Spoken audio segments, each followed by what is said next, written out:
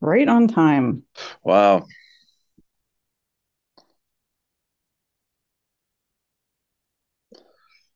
Okay, I gotta sign into this. Oh, let me hit. Do you get that message where it says, are we recording? And you gotta hit yes or no. Do you get that Yeah. too? Yeah, Okay, I that's a never liability message.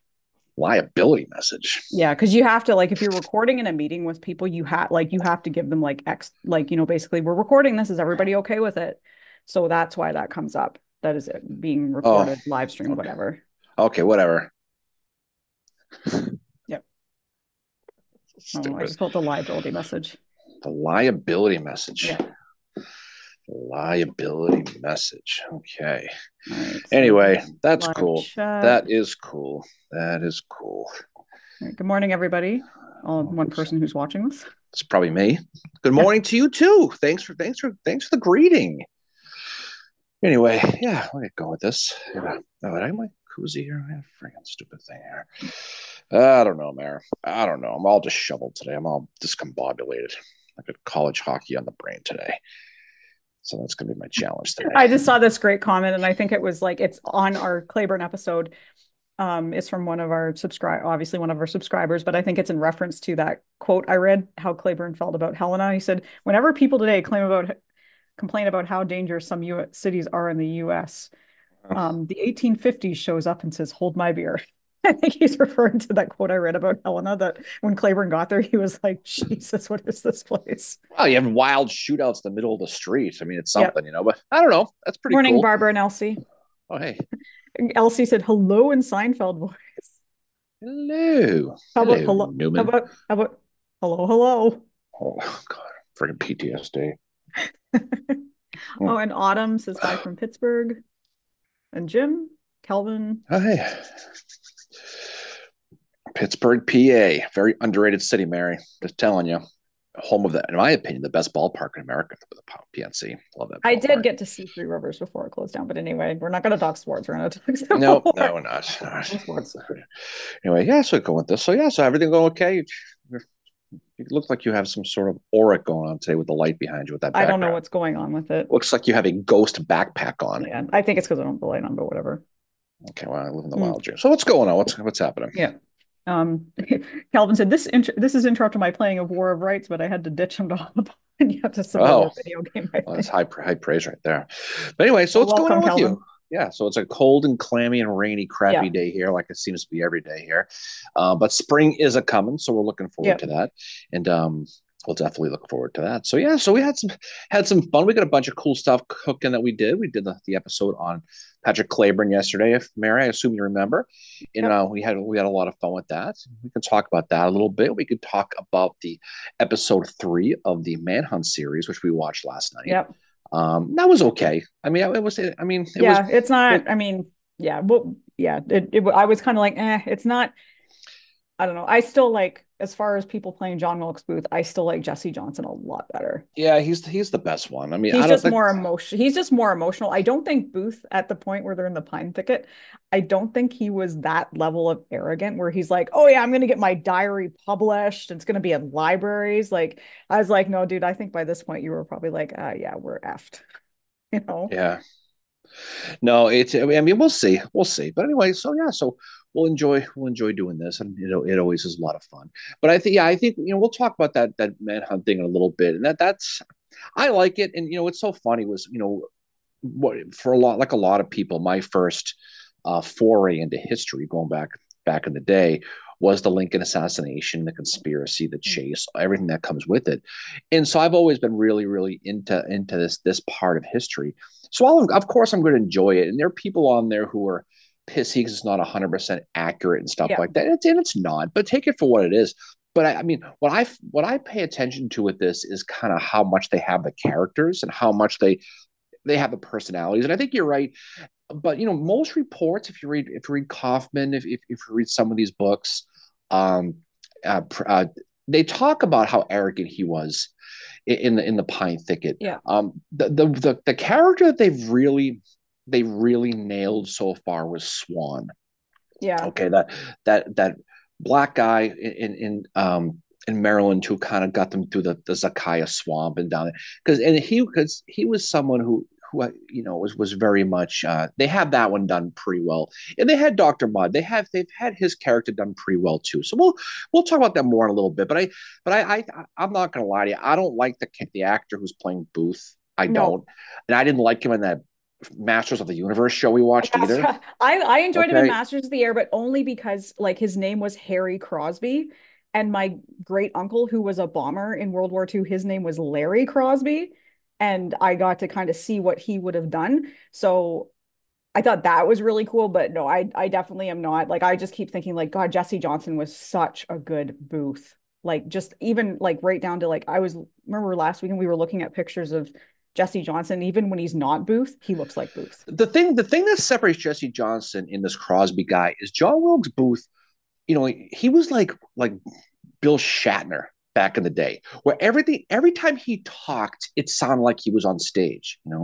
Where you Yeah. just talk to him, you run into William Shatner at a bar, and he's like, well, as you know, Yeah. I am drinking an old fashioned. That's how Booth was, and Yeah. Jesse Johnson had that. And this kid is I don't know. I like the series. I like the history part of it. Um, they've kind of stereotyped a lot of the characters. You know, the difference between Robin Wright, who played Mary Surratt in the conspiracy movie, and the Yeah. Mary Surratt in this one's very whiny. You Yes. know, and she sounds like she's pissed because she isn't going to Florida when she wants. Yeah. Right. But Yeah. I enjoy it. But it's ripe with historical errors. But something like we said when we met with Sunny Williams, the astronaut, a few weeks ago. Yeah. Um, I asked her if she liked Star Wars, and I was surprised when she liked it because all the historical errors. She's like, it's fun. It's a fun movie. Yeah. It doesn't need to be. It doesn't need to be balls on accurate to be enjoyable. So take No. it for what it's. And truth be told, most people who watch this series aren't going to know the subtle historical errors anyway. So who No. cares? Just enjoy it for No, what it's it's like the worth. I mean, movie like Braveheart or Gladiator, where if you teach in that field, you either hate it or you enjoy it. You take it for what it is. You recognize that there's historical inaccuracies. And I definitely, like you and I definitely recognize the historical inaccuracies, but it's like, well, you know what? If at the end of the day, someone watches this who's not into it and they're like, wow, I want to learn more about this, the series has done its job. That's the thing. It's like it's historical fiction. if It's not, people so one of our friends is Dave Taylor, and people I don't know if people know who he is, but he's probably one of the most what's his preeminent site? Boothy historical people anywhere right now. He used to live in Maryland. He lives in Texas now, ironically in Granbury, Texas, of all things. Yeah. And we've been reaching out to him and about what he thinks of the episode. And when this whole thing is done, we're going to do an episode with him about Yeah. talking specifically about this miniseries Manhunt. So that'll be fun. So if you're into this, I mean, check it out. We'll have him on. He's a good laid back dude. He's enjoying it, and he's saying the same things we are with it. So anyway, check it out. So that'll be cool. So we'll have Yep, we'll have fun with I just that. posted a link to Dave Taylor's website in the comments. If anybody he's reviewing each episode as it goes. They're long reviews, but they're really good because like you learn about the history. He's talking about like, okay, well, here's what happened and here's like what actually happened. So he's very good about breaking it down. Autumn says she feels the same way about the movie Gettysburg. If it gets someone interested, that's awesome. That's how I feel too. I'm like, yeah, the Gettysburg, like there's some roll your eye moments with it's like, oh God, here we go again. And it's created Well, a lot of myths about the battle, but it gets people into it. You know, Gettysburg is a bromance set in the theme of a war. That's the difference. The focus yeah, isn't about, as silly as it sounds, the focus is not the battle at Gettysburg. It's the relationship between Hancock and Armistead, and, yeah, and then stuff going around it. That's what it is. But Gettysburg is more accurate than it's not. If you want to talk about historical movies that are completely wrong, Glory is completely wrong. I mean, yeah, I'm just saying. You couldn't. That movie is more wrong than right, but it's still enjoyable. People yeah, people look at Glory like it's the best Civil War movie, and it's up there. But if you really study the 54th Mass and you look at some of the blatant wrongs, then you'd be mortified. But most people don't study that deep into that regiment. But it's still good. It's still good. Gods and Generals is wrong. But again, Yep. you're not reading Coddington, or you're not reading, McPherson, or any of these historical authors. So take it for what it is. You can still Yep. enjoy it, but people getting bent out of shape because Stanton doesn't have a beard, stupid stuff Yeah, like I that. saw I someone get bent out of shape because the marching at the beginning of Manhunt wasn't the soldiers weren't marching properly or weren't in proper order or something. And I was like, what what average person is going to notice that? And I'm like, that's, if that's their opinion, that's totally cool. But like, don't let that kind of be like, I'm not watching this, and Well, shutting it off over that. I saw one on the Twitter where somebody was ripping the soldiers because the ammo pouch was on the wrong side. Yep. It's like okay. And here's the thing. You know why they're saying that, Mary? Because they can tell everybody how smart they are, Yep. Yes. That's right? and I'm like, oh my gosh, stop. You know, But it's okay. I mean, I think it's cool. I think anything historical on is fun. But again, I enjoy Pawn Stars because they talk history sometimes. So who yep. cares? Enjoy it for what it's worth, but don't be such a serious freaking stitch dickhead either. Like, who Yep. cares? Just enjoy it for what it is. But in any case, it's fun. I think it's pretty cool. But I think the good thing is if for the average person, if you do notice the stuff, that means you do know the history.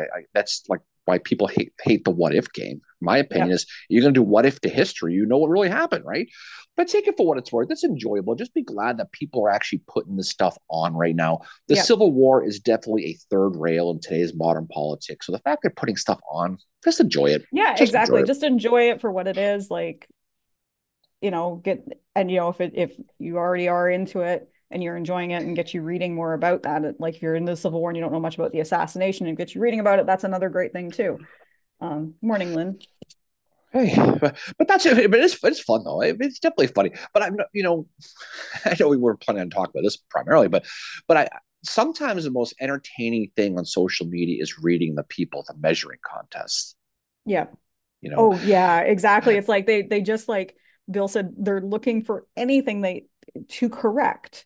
It's kind of like in this episode we just recorded, when we discussed Spring Hill, we had both sides to what was happening. yeah. We had quotes regarding how angry Claiborne was after that breakfast, which he was not a part of, but he found out that Hood basically threw him under the bus. And we had a quote from Hood saying that Claiborne went to him and was like, I'm really sorry I didn't follow orders, kind of thing. Right? We don't know which is accurate, but that's No. the thing. We're like Spring Hill is probably what happened in between Spring Hill and Franklin is like that's something I would love to be on the like love to see how that actually went down and what happened because the one person that could have set the record straight was killed. And so were five other people that could have kind of set the record straight. And the ones that were left, they're like, well, this is what happened kind of thing. Elsie said we need a Patrick Claiborne based film. Yes. No, that would be a good one. But again, it's the contrast with Claiborne, and this is the thing too. Speaking of Claiborne and social media, is his birthday was the other day, Yep. right? And there are people who get all whatever about his 16th versus the 17th. And I mean, most people who study this stuff really know that was likely the 16th, Yep. but it turns into he's some sort of drunken Irish Confederate who should have known better and stuff like that. And really, when you look at Claiborne, it was I'm glad we did the episode, the previous one on the Irish Brigade, on Yep. Corcoran and Marr and Patrick Kelly and all those guys, because these are different people. This is a different animal. This Patrick Yep. Claiborne. This is he and you mentioned in the episode yesterday that you know he was from a somewhat of a privileged family. No, he was from a Oh privileged yeah. family. This was Spalding Smales growing up, Mary. Yep. That's who this guy was. Um, and he didn't his comparable was Robert Gould Shaw, if you really think about it. Except that because they really didn't give a crap less about slavery. They Yep. didn't care. They were fighting for their respective countries, states, whatever. But he was somebody who came over here, and when he truly found a home in Helena, when he ends up with Dr. Nash and Dr. Grant at Yep. that apothecary in Helena, and he got pumped into this Helena social circuit. Yep. And the funny part about it is, drunken Irish, he was a member of the Temperance Club in Yeah. Arkansas, Well, he which is stopped hilarious drinking in because modern he day got Arkansas. That so Arkansas is a angry. temperance club. But I mean, but that's who he was though. So if you're gonna take shots at people and you're gonna complain that Stanton doesn't have a beard, get your friggin' history right on the Yeah. big picture, right? And there's a lot of different reasons why people don't like Clayburn, and a Yeah. lot of it's because of the people you do like, right? And Yeah. it goes back to that Ireland Chamberlain thing. Um, but he's an interesting study because as we go and we talked a little bit about Spring Hill, we did a whole episode on Spring Hill, we did a whole episode on Franklin. But you're right though, the conversation that took place in between, because there was someone, Lucy, you got some splaining to do after Yeah. Spring Hill, and people don't want to give John Schofield credit for getting Yeah. by. They want to play the blame game. They're passing out the blame pie, right? And if you're going to do that, you have to decide, okay, if you are going to blame somebody for Spring Hill, whose fault is it? Yeah. Are you going to blame Benjamin Cheatham for allegedly not getting the order right from Hood?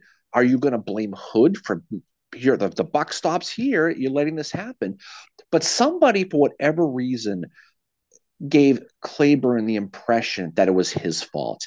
Yeah. Maybe he did that himself. Maybe he went to Miss Cleo and determined that's what happened. But for whatever reason, there was and it's clear by the quotes, specifically from Major General John C. Brown, that Clayburn felt that this was on me. Now, it might have been a situation where he just felt that he should have been there.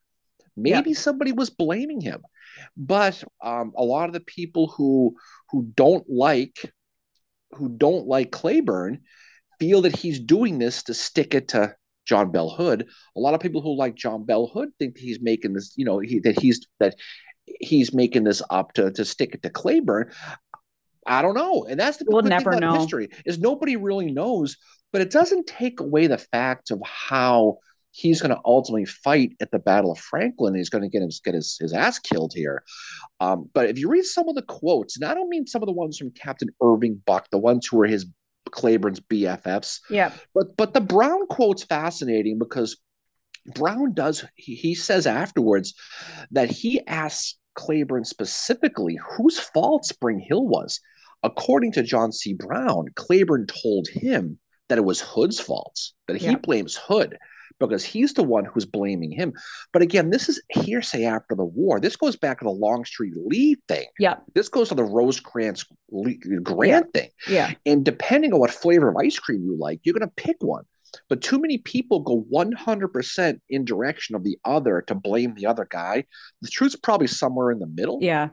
But I have my suspicions that Clayburn was probably angry, frustrated. They all are at this point. I would be if I'm being the Army of Tennessee is not in good shape. Some of the men don't have shoes. It's end of November. It's like getting cold.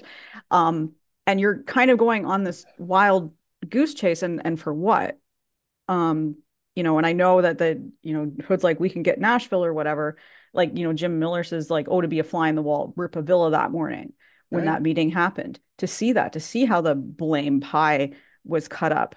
And reading Hood stuff, I mean, reading Hood stuff and, having read what I've read about Clayburn, um, I tend to go more the John C. Brown with that he probably was angry. I can't see Clayburn going up to Hood and being like, I'm so sorry. Well, the one thing that is clear is this was not a Robert E. Lee. It's all my fault thing. It does not appear anyway that Hood took any responsibility, and that doesn't mean it's a bad thing, because something, maybe Clayburn did screw up. Yep. Maybe he did, and maybe he knows it, and he got called out for it. But again, it totally dismisses that John Schofield did a good thing here, Yep. right? He got this army by, he snuck by, and he got to Franklin. But either by Hood or by Clayburne's own whatever, Clayburne clearly felt that he was getting blamed in Yep. one way or the other. They all And did. I know Granberry, I think there's reports of him that he was angry too.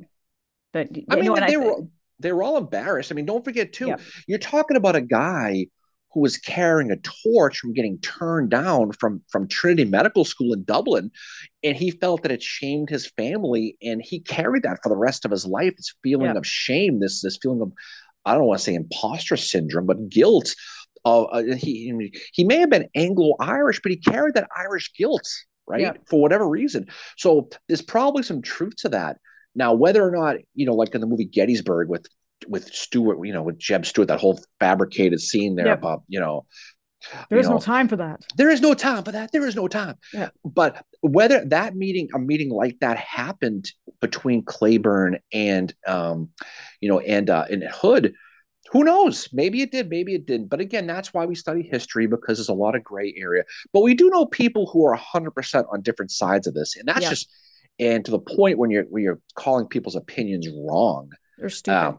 or stupid or fanboys. That's ludicrous. Yeah. People should know better. Oh, I'm yeah. sorry. I think people, Oh, but I agree. that's the reality. But I think Claiborne's a fascinating study, and I like Claiborne for a lot of different reasons. But I think he's someone who's definitely one that gets a lot of credit, but at the same point, he probably gets a little too much, because Yeah. he wasn't the only general who was killed at Franklin. Exactly. And There's five other generals there, and like as David Maxwell says, like Schofield definitely checkmated his own old West Point buddy Hood. They went to West Point together, and that's something like that doesn't get and don't talked about dismiss enough. that either. I mean, Yeah. you talk about the fact that there are people. AP Hill had some issues with McClellan from West Point that goes back Yep. to the Battle of Antietam. So old. I have friends from college to this day. When they do well, I'm happy for them, but I'm like, fuck them. Yeah. That's just kind of how it is a little bit. But at the same time, there's so much more personal relationships are tied into the story. So it's, could Hood sit there and say, well, Schofield did a good thing, but I don't want to give him credit, so it had to have been a mistake we made. Who knows? Who knows? But that's what's cool about it. But if someone, if someone told me one time that there are no superlatives in the Civil War, there is no No. 100% one way or the other. There is no greatest. There is no worst. It's all interpretive. But if you're at the point when you find yourself saying stuff like that, take a step back and look, Yeah. because this it's never black and white. No, it's never, and it's not fair to like, I think, yes, there are fanboys, fangirls in this field, but to like say that is kind of, it's like, well, you don't know why somebody's studying that person or why they like them. And I know like, like some people say that Claiborne is kind of like Chamberlain post Gettysburg, like with all the love he gets and blah, blah, blah, and it gets blown out of proportion. The one difference is that Claiborne didn't get to sit back and write his story because he's killed tragically at Franklin. He's probably one of the, we didn't really get to this, but I think he is one of the greater losses of the Civil War, because we don't know, he's brilliant. Like he's a brilliant speaker. He's very well known, well liked. We don't know what he could have done post-war. And he's one of those ones that's like, well, what could he have been an aid to Reconstruction? But the people that do get to write the stories are obviously Hood and Brown are both going to be slanted in how they write it, because they want to, at the end of the day, there is an agenda behind it. But they both get to write, and Claiborne doesn't. And that's the thing, is the one that we need, the one that we need the story is not available to write. Yeah, I mean, I'm not sure that's the thing, is that's part of the fun of studying this, is you never really know how much of Patrick Claiborne. My opinion is Patrick Claiborne would have gone back to Arkansas and just stayed in Arkansas. Yep. I think I he would think have led a pretty quiet life. I think he was going to go out of the spotlight. I mean, he was a good lawyer back when he was a law partner with Thomas Hinman back before the war, and I think his personality, he was somewhat aloof, he was somewhat distant. I think personally he's not going to be he's not going to be like John Mosby, or he's not going to be like, certainly like James Longstreet, and be Mhm. this. I think he's going to take his ball and go home and live his life. He's probably going to go back with Sue Tarleton, Oh live his yeah. life, be Irish. We're going to have 77 children, and then he's going to basically call it a day. That's what I think he would have done. Well, that's the other thing too, is there's Sue in this picture as well. She dies like 4 years later. She does remarry, but like, she she does pass away. She's not even 30 when she passes away. And that's a sad part of the story too, is they don't get, like, they had their wedding date set for June 1864. And what is Claiborne doing? He's having to do the Atlanta campaign, so he can't. Um, and David Maxwell says, like, he's talking about how bad Leonidas Polk is. He says, all the crap I jokingly give Hood, he was good as brigade and division, but Polk was, yeah, Leonidas Polk as well. But yeah, Hood is good at brigade and division Yeah, command. this is one of those deals where it's like, well, you can say Claiborne was really really good without saying Hood was really really bad, because Yeah. Hood wasn't, he was not really really bad. Like anything else, people have their limits.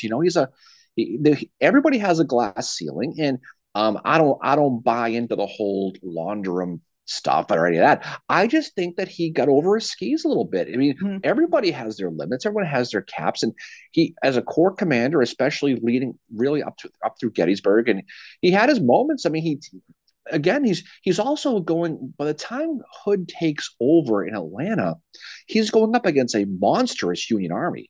I Yeah. mean, he goes down to Jonesboro. He's going to try to hit the Union there, but again, because of people like SD Lee who don't take orders well, you have that issue where the Jonesboro thing doesn't play itself out. He does go up and he does hit Burbsy McPherson. Yeah. He is aggressive, but he tries to go into northern Georgia, into northern Alabama. He's trying to pull Sherman out, And but Sherman's Sherman's like, not. nah, okay, I'm good. He's not going to take the bait. He's going to go to his march for the sea, and then he's going to see that Joan Schofield has two detached corps.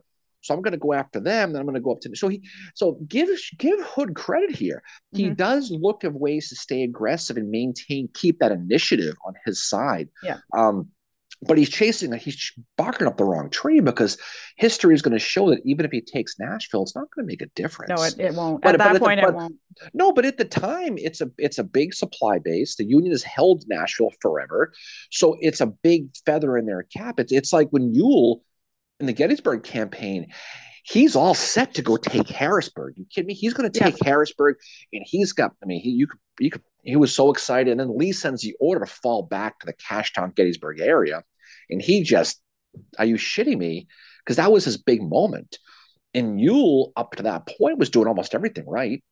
He Yeah. has a great, second Winchester, all that stuff, and he's about to take Harrisburg until he gets called back. But so he sees it as a big coup for him, and it would have been. It would have been, Mhm. and if it wasn't for Schofield, and if he's able to bag them, and he doesn't have to get bogged down in Franklin, who knows how history is? Because don't forget too, George, the Rock of Mill Springs Thomas Yeah. is sitting up, and he's up, and he's going to Tootsie's up there in Nashville, having a Jeez. having a great old time, and he's getting blamed for not coming out to hit Hood. Oh God, So the, that so that whole fiasco still causes debate among people, like people who are like, well, Lincoln didn't quite understand what was going. No shit, he didn't. But Grant was also like, okay, now's my chance to get rid of this Thomas guy because I really don't like yeah, him. but don't forget Hood though. Before people think we're jumping all over Hood, Hood had to be aggressive, because Yep. that's why he was put in place. Jefferson Davis was tired of Joseph E. Johnson, because he was being too passive. He was doing Yep. the whole Floyd Merriweather bob and weave thing to Sherman and wouldn't hit him, and falling back to Atlanta. When you bring out, you bring out Hood, who is going to be aggressive and is aggressive. Yep. Any general, any president wants an aggressive guy. That was the Yep. whole Lincoln McClellan thing. Yep. So you can't bash Hood for being Hood. He is what he Yeah, is. that's why he was put in place. And it's not, I mean, my opinion is it was not the right choice. I think, Hardee would have been much better at the job. Bill's got a question here. He said, was Claiborne a big writer early on? No, not really. No, we have like He, scraps of his writing basically, but not, there's a diary somewhere. you could We, read his letters to Sue Tarleton. It sounds like a 4-year-old writing oh God, you can do also you read his like poetry. do you like me? Check one. Yes, no. I mean, that Oh was the extent God. of Claiborne's love letters. He But was like in his 30s, he's acting like this like teenager. And she must have been like, oh God. no, he was not the Dan Sickles level writer. And Oh, Dan he was Sickles, awkward. no, if you read Sickles, is a brilliant writer. If you read his stuff, Claiborne was apparently a really good speaker, because he gave the keynote address at a Masonic meeting. They had this big meeting, and he was chosen to be the keynote speaker there. So he was good at giving speeches, but when it like his writing, and I've read well what he said about Helena, Arkansas, where it's like this place is crazy, yeah. was really good. I Um, had the general this morning. Oh my! So good for you. Good for Yeah, you on oh that one. yeah, AQ and MJ are talking about uh Getty's Gear coffee, which we also had this morning. It's excellent coffee. So good. Yeah. Yeah, no, that's good coffee. They're good people. They're good. The best cigars, but we have to get some. We have to get. We're gonna be down there again in a few weeks. We gotta get a box Yeah. of cigars.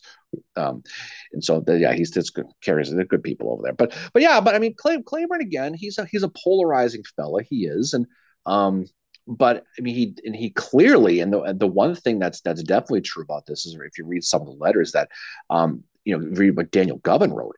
None of the guys wanted to attack Franklin. They just No. thought that was a fool's run. They wanted to get around their flank, but again, if you're a Hood, the clock is ticking.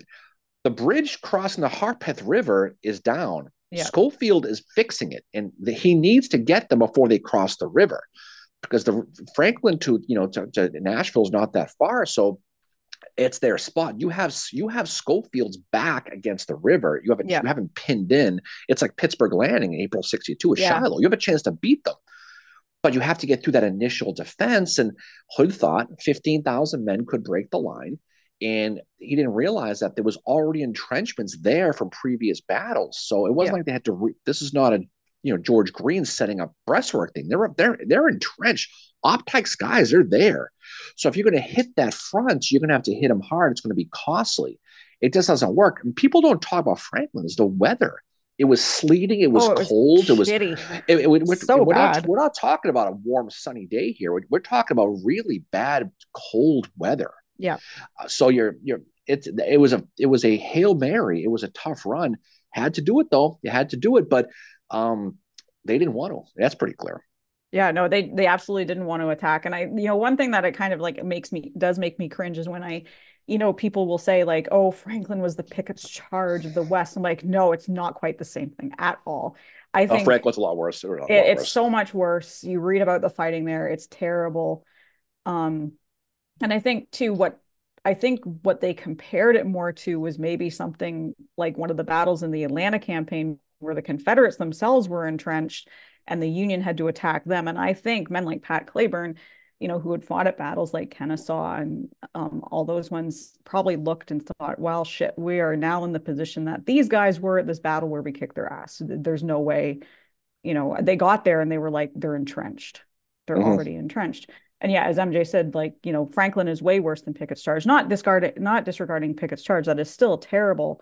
But Franklin is, when you study it, you kind of come away with like, wow, this isn't something that should be compared to Pickett's charge, because it's not quite the same thing at all. For one, there was no artillery at Franklin from the Confederate side of it, because that had who had that? Was that S.D. Lee? So and he was not there with the artillery. I mean, there's all kinds of freaking problems with this, and so again, you're talking about you're talking about a really tough. It's a tough situation for all of them. There's no question. Yeah. Absolutely, But Franklin, it's really where, I mean, again, there's not really a movie about it, and that you can't. It's not like you can go visit the field like you can Gettysburg, but it's bad. I guess the primary difference is most people would seem to think that post Atlanta, it's all window dressing anyway. Gettysburg, that it was still in doubt. The game was still in doubt at that point. I think Franklin. We've said this a million times. It's bloodletting that was unnecessary. It really was. Yeah, well, you have those like 6 commanders that are there, all the soldiers, and just kind of, and then like Franklin ends, and what happens? It's like, well, we're going to Nashville.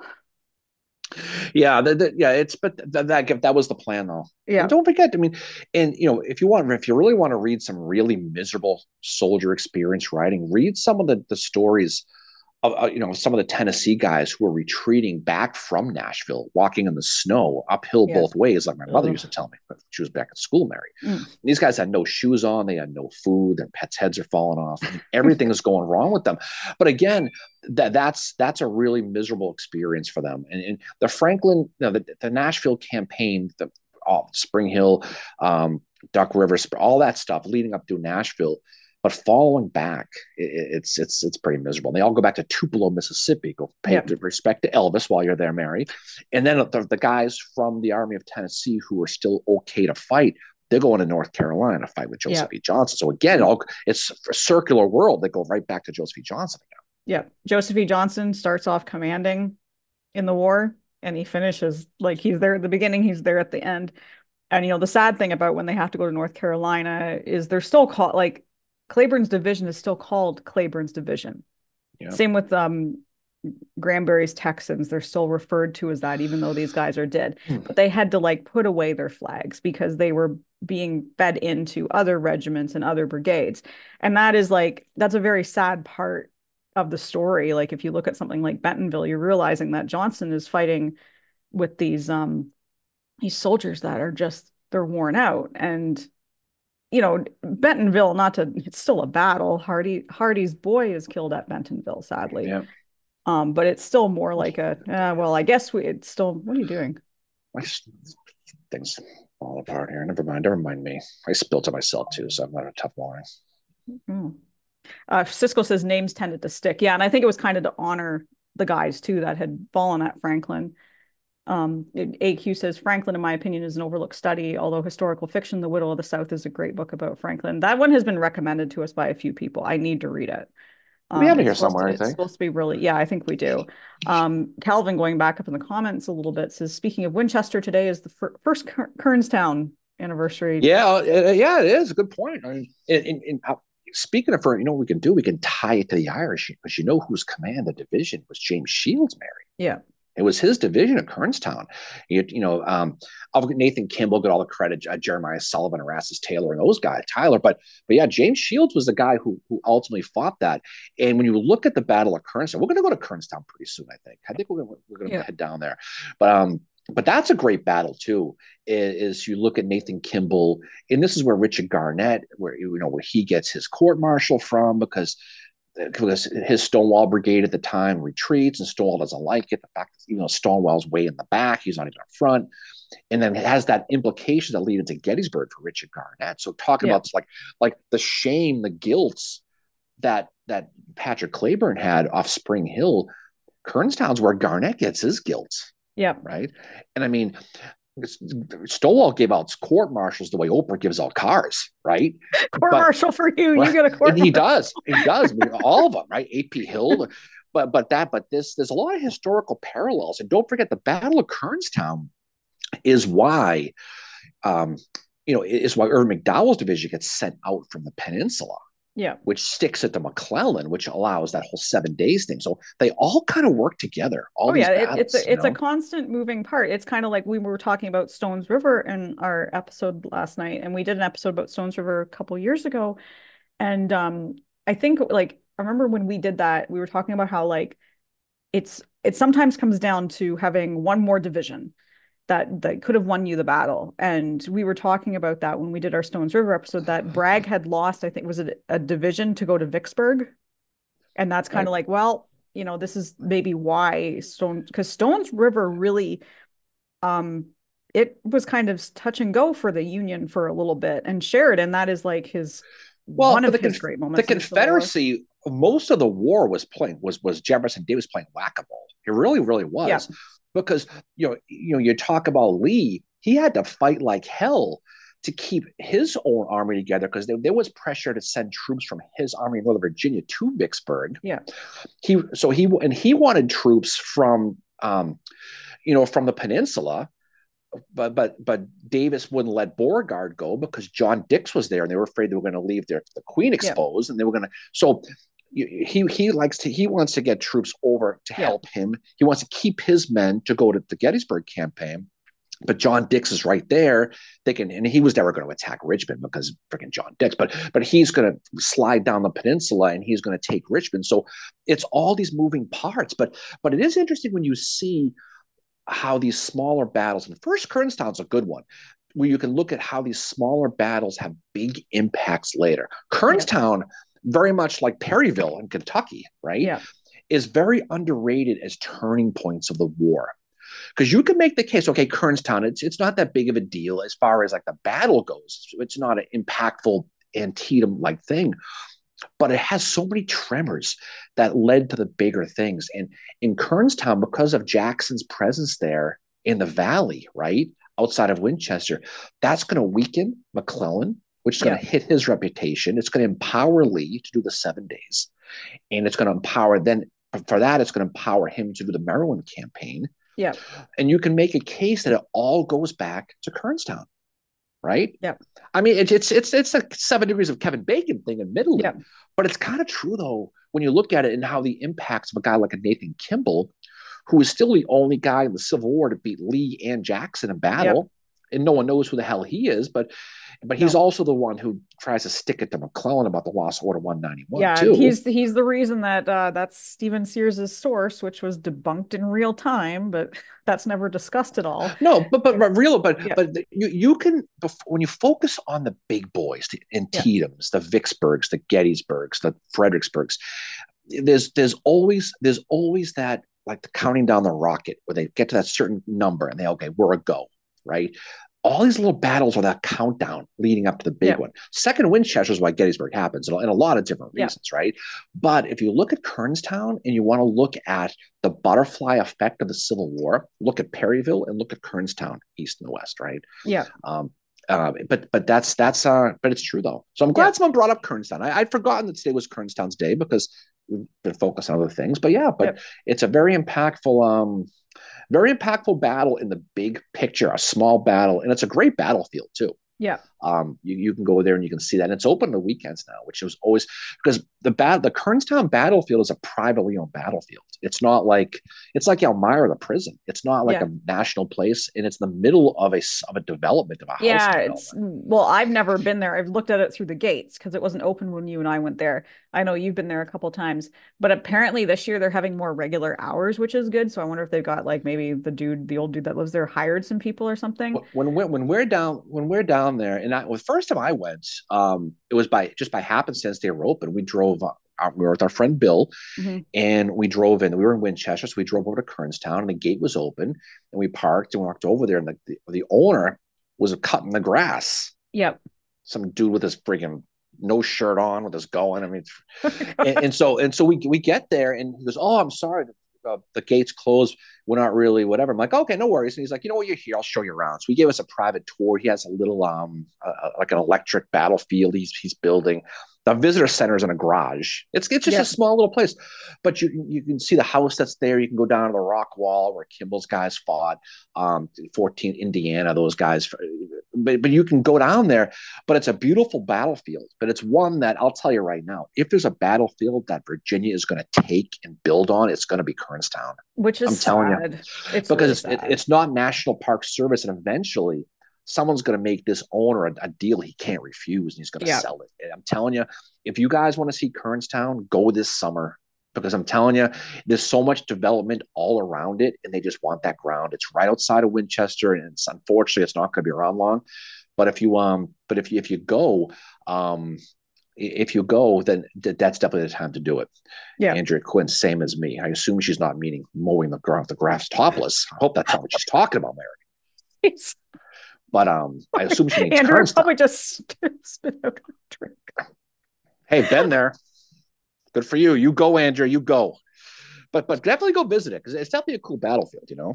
Oh, yeah, Calvin mentions Kernstown's one of my favorite places to just rock around and explore. AQ said it Mm-hmm. was closed when I was there, but I pulled a Massachusetts and drove through quote unquote lost. Oh yeah. Well, you can't. I mean, you could. This is big gate.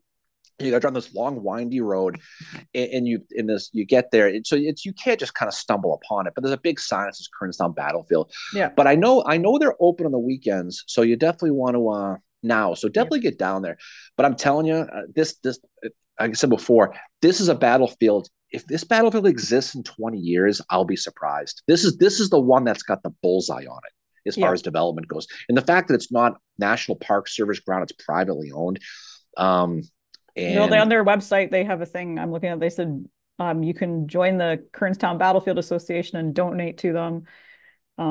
So they've got a it's like they've got a website about it. I'm No, just and we, looking. and we, we met the guy. I forget his name, but because I wasn't thinking Kernstown today, we met the guy who's very very cool. He's very proud of the of what he's done. He reminds me a lot of Doug Oakes from Elmira. similar Douglas type is of a guy, cool guy. where he and his wife are kind of themselves kind of maintaining that Elmira prison site, and they're trying to build a visitor center, and they're taking donations. But this, if you look at the proximity of the Northern Virginia battlefields, and you look at the surrounding area to Kernstown, um, it's you can just tell it's not for long unless people develop it or donate it. And if they can get the Park Service, and this is a site that Gary and the guys really should get into. Oh They, yeah. the American Battlefield Trust, because that's a beautiful, pristine battlefield that needs to be preserved, because it's like we said before, the Battle of First Kernstown is an important one. Second one, the Jubal Early, is important too, but this one's important because it really helped set up a lot of the stuff that came in the valley, a lot of the Yeah. stuff that came in the peninsula, the stuff the 7 days, and so it has that implication, right? And also, it doesn't make Stonewall look all that great. No. And not to pig pile on him, but people don't tend to talk about Kernstown or the 7 days No. when they talk about Stonewall Jackson. So this is one you got to kind of keep it balanced. So Yeah. so hopefully people go visit it, because I definitely go visit. You know. Yeah. I mean, and I think, with Stonewall, with what we were saying earlier about why can't we give Schofield more credit? The one thing that I like regarding Stonewall with that is, everybody, when they talk about Chancellorsville, they always talk about how the 11th Corps gets routed, blah, blah, blah. They never talk that that's probably Stonewall's greatest moment in the war, and that maybe that's more the thing than the 11th Corps not being a great corps. Well, that's what we That's one. talk about a lot with Frank, with Spring Hill. It's the same Yeah, that's exact what I just concept. said. Yeah, I said that. Like that's what we were talking about. If you were paying attention, I wasn't. I know. See, I can't read the comments. I'm too stupid to do more than one thing at one time. So that's the problem. Um, Kelvin, they're talking about the amount of time it takes from Gettysburg to Kernstown, and people are saying 2 hours to an hour and a half. Kelvin says a little out of the way, but you could hit Antietam in between Kernstown and Gettysburg. And AQ mentions Stonewall Confederate Cemetery, and Winchester is a must see. Here's what you need to do. Okay. You go to Winchester, you stay at the George Washington Hotel. It's right in Old Town. Stay there for a night. You visit Star Fort. You can visit Second Winchester. You can visit Third Winchester. You can go see Stonewall Jackson's headquarters. You can go to all those bars that night. Get up the next morning. You go to Kernstown. You hit Kernstown, and then you can drive back and you get hit Harper's Ferry, Shepherdstown, and Antietam, and then Antietam Brewery. So if you're a real nerd, that's what you do. Yeah, But I would suggest spending a night in Winchester, because first of all, Winchester is awesome. It is a great. it's a really cool place. It's a beautiful little place. It's got a great area with there's all kinds of pubs in it. It's like Faneuil Hall in Boston if you've been up Mhm. there, where it's just old timey part of the old Winchester. But there's a lot to see. You can go see the headquarters, of course, where the great Phil Sheridan stayed, Mary, before he went Yeah, off to Cedar Creek, right? There's probably a place that Miranda probably is a member of that place, probably, I'd imagine. yeah. So am But I. but you but you can go there and you can see a lot of stuff. So Kernstown is not a run down, go see it, and head back. This is a place you want to spend the night. Yeah, Spend the night in Winchester, because there's so much around there to see. Um, Star Fort, like I said, is really, really cool. Those forts that Milroy was trying to defend at the yeah, Second Battle of Winchester. But the Battle of Third Winchester, you can absolutely go see that and walk that. But yeah, spend the night there, because you need probably a good 2 days to see that area. yeah, Um, and you can, if you really are motivated, you can take a ride down to Front Royal too. Go see yeah. the I was Mosby just stuff. thinking, you need to take me to Front Royal sometime. I haven't been there Ah, yet. let's see, probably been there. No, but what I'm saying is there's a lot of places to go, but you're kind of going to Kernstown for a day is like going to say, I'm going to go to Gettysburg for the day. Yeah, it's And not. it's not the same battle, but there's so much, unlike Gettysburg, where it's just Gettysburg. Yeah, Um, Kernstown, there's a lot around it that to see it, and you can do all of it in about 2 days. But the George Washington Hotel is awesome. yeah. Stay there, and then you can go, and then because it's walking distance to everything in the town. Mhm. Absolutely. Um, Frank said, please refer to Thomas Jackson as Claiborne of the East. Yeah, we've joked about that. Yep. Yep. Well, it's funny you mentioned this last night, but Claiborne did have a horse called Stonewall, He did. which he either had a sense of humor or it was a very weird coincidence. I always, it's funny. Obviously Stonewall is killed way before Claiborne is, but you always wonder like what they thought. Like you can imagine sort of what it must have been like for sitting around the camp, with Hardy and Clayburn and Govan and Hiram Granberry and those people and Lucius Polk and sitting around probably whittling, right? Yeah. Talking about what they thought of the guys in the East, what Yeah. they thought of Longstreet. Because what they thought of is Stonewall. Longstreet comes west to the Battle of Chickamauga thinking he's the king of the castle. He's the Yeah. man, right? And he does well, but you wonder, like in an honest moment, they would sit there and say, "Hey, what do you think of this Stonewall guy? What do you think of him?" Well, And I think that that by that point, Clayburn had, he probably knew his nickname was Stonewall of the of West. course they did, And they were absolutely they did. probably, I can imagine Hardy and Polk and Granberry and Lowry giving him shit for that, being like, huh, Yeah, like, or maybe they were like, wow, this is a great honor. Like, we don't know how they felt about them in their day, but the fact that he had a horse called Stonewall, I think kind of speaks to his sense of humor that yeah, he's like, well, call my horse Stonewall. yeah. No, there's no question about it. And maybe it was, and it could have also been in honor of Stonewall. Maybe he got the horse after Stonewall died. I think Stonewall was one of his later horses. Red Pepper was his other horse. Both of them were wounded going, like he wasn't able to be on either of them um, going into Franklin. Oh yeah, DH mentions that Clayburn was one of Shelby Foote's favorites. I actually read that yesterday. That Shelby Foote had said that, someone asked him, well, who's your favorite? And he, rhymes off. He's like, but then there's this guy, Patrick Clayburn, that doesn't get talked about a lot, and he needs to be talked about more. Yeah, no, there's no question about it. I mean, he like us. We have fun with old, we have fun with Shelby Foote, but he's got his things. But what is this? Andrew says this Confederate Cemetery in Winchester is a must see, and Yeah, I she's read right. that. That's Yeah. a good. Oh, good to see she has her shirt back on. But if you go to that cemetery, that's where Turner Ashby is buried. That's where the Pattons are buried. We went there last time I was in Winchester. You didn't go, did you? Did you go to that one? No, it was just me and Bill that time. We Yeah. stayed at the hotel. There's a Union cemetery too, and it's funny. If you go to Stonewall Cemetery, it's a beautiful cemetery, and you can go there and you can see all you can see Ashby. Ashby was killed off early, it was before Kernstown, but you can see what the Patton guys were killed, and they're all buried together. But there's a Union cemetery there too, and people you could visit that. It's on the other side of the street. There's a street that separates it, Yeah. and there's a bunch of Union dead. There's a really cool Massachusetts monument, but there's a sign there from the 1800s still that has like the trespassing signs, and it Yeah. says, and I remember this like it was yesterday. It says, if you basically dig up anybody, you are subject to a $50 fine. That's That's all it it. said. And I think I took a picture. It was a sign from a million years ago, but it's still there. But it's just kind of funny. Like, I don't know why the hell anybody's going to be digging up any bodies, but I don't know if that still applies. If you dig up somebody, they're going to $50. I don't know, Yeah. but she's right though. It's a great cemetery, and in Turner Ashby is a guy we talked about when we did the Current episode. He's another very underrated guy who got killed early, but it was she's right. But Winchester's awesome. Now see, I want to go back to Winchester. Well, we should. Frank said, could you imagine if Jackson's horse was named Ronayne?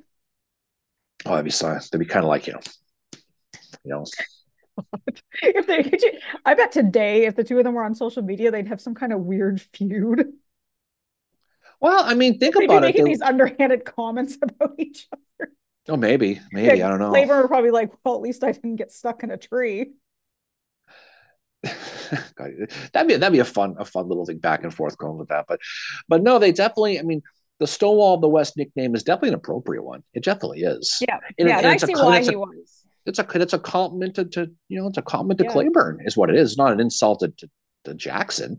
It No. just goes because obviously Stonewall was thought of very highly, still is by a lot of people, and so people are going to put that moniker on Clayburn. Um, I don't think the hood crowd is going to agree with that, but I think for the most part, I think it's appropriate. If you look at how well No. he fought, you know. No. I mean, Clayburn is a guy that he learned. Like he has really bad days in the Civil War.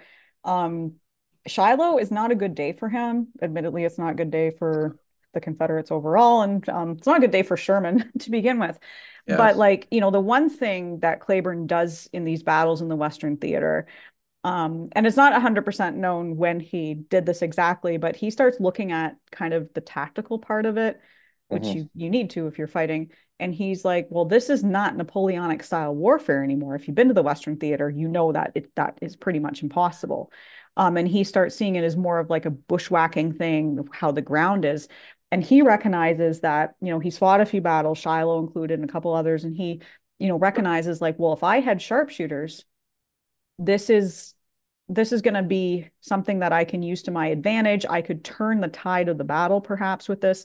So what he does is when they're in like winter quarters one time, is he goes to his officers first, explains the idea, and the officers are like, "Yeah, we're down with this." And then he tells the rank and file, "Okay, we're gonna have kind of like a regiment or whatever of or a company of sharpshooters. And why we're doing this is you guys are going to be the ones that are going to go out first. You're going to pick off the artillery guys. You're basically going to be like the front line that we send out first." So this also helps raise morale in the camps Mm-hmm. as well, that he has like he says the five best shooters are gonna from each company are gonna form these sharpshooters. And so they hold contests. Yep. And he creates this that he could because he Well, it's kind of recognized what Hiram Burdand did. Similar, they had a yeah, contest for it. But I mean, they're going to have those English Whitworth rifles. They're going to have yeah, a really good set of guns, and they do have tryouts, and they also incorporate that flag, the blue, yeah, the one you have behind you there, the yeah, blue with the. It looks like the Japanese flag, sort of a little bit yeah. with the white thing. Some people call it the flag of Hardy's Corps. Some people call it the flag of Hardy or of Claiborne's division. Well, it was both. Originally, it was Yep. Hardy's flag at Shiloh, and then right around the time when that winter quarters, when they were in war traces, when they kind of said, "Well, we're going to keep this flag for ourselves. We're going to take it," and it became Claiborne's flag. And if you go to Ringgold Gap today, you go to Ringgold Station, they still have that flag flying. You can I still see it. want that flag. Like I would love to have that flag. Not that flag, not take it So I down was off the going to say, flagpole. That I would was be going to say, I'd pay to watch you shimmy that pole. I don't think you make it very far. Yeah. um, but I think it's interesting, like that, and you said this in the episode that you said Sherman at some point must have just been dreaming of that flag. No, he definitely did. I mean, it had the effect. I mean, it just was because what was Sherman for all the credit he gets for March to the Sea and all that other stuff, which is really his big coup de grace. He didn't do well against Claiborne. I mean, No. he got pushed back at Shiloh. He did fight. He fought hard on the counterattack the next day, had a real shitty experience at Tunnel Hill at Chattanooga, had a really shitty experience at Pickett's Mill, really shitty experience at Kearns at Kennesaw. So whenever Sherman recklessly exposed himself, Yeah, Mary, which it was seemed like a it lot. seemed like he was going up against Claiborne's guys, and it didn't work out too well for old Uncle Blingy, right? And so yeah, I mean, you wonder like how much he had Nathan Bedford Forrest and how much he had Patrick Claiborne in his Yeah, head, because it seemed like he had a difficult time with both of them. But yeah. again, Sherman's combat record ain't all that good. It's not when you look at it, it's not. He's really good on paper, like with like coming up with battle plans, but then when he went to execute, he's kind of like, and I kind of wonder how he felt at like, at Pickett's Mill when he gets that, like when Howard's got to write his after action report. And Sherman's probably like, "So who are you fighting against?" And Howard's like, "That Irish dude." Sherman's like, "Shit." Well, I mean that's the thing is you certainly it reminds me of like the old Bill Belichick versus Mike Tomlin Patriot Steeler games where you could take Belichick could have taken kids from Foxborough High and put them in Pats uniforms and they'd beat the Steelers with Tomlin. It was a bad whatever reason it was never a good mano a mano matchup, and that was Sherman and Claiborne. Yeah, And Sherman did get he did do better Battle of Atlanta against them when yeah, McPherson got killed, but for the most part, Claiborne got the best of him almost every yeah. time. I You mean, know, and Claiborne too, and we didn't really mention this in the episode, but the other thing Claiborne had going for him, especially at near the end of his life, was his subordinates. He's got like the A-listers of the Army of Tennessee with him. He's got, Lucius Polk, who, as much as Lucius's uncle sucked, Lucius Polk makes up for that. He's good. He's got Granberry, and he's got Lowry, and he's got Govan.